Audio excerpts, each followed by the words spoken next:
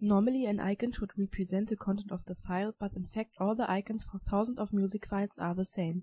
We present a way of generating individual icons for every music file, mirroring its content.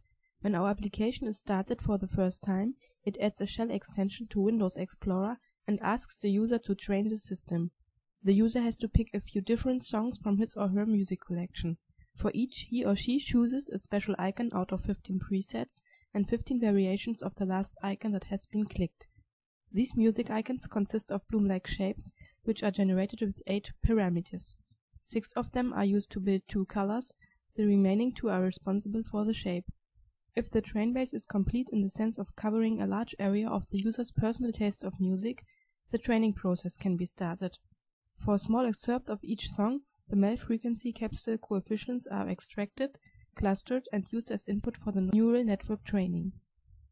If we look inside the folder of music files after the training, we can see that our file extension generates default icons for every file.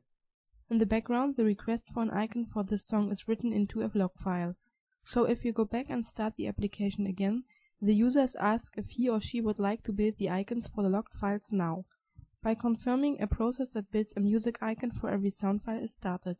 Again, the MFCCs serve as input for the neural network and produce an 8-dimensional parameter vector, the base for drawing a music icon. The image data are then written into an ID3 tag of the MP3 file. In our music folder, we can see how the shell extension extracts these images from the sound files and displays the individual icons for every file. As the icons are saved in different typical sizes, we can see a high-quality version of the icon in any view that the Explorer offers. This technique largely simplifies visual data mining in large music collections.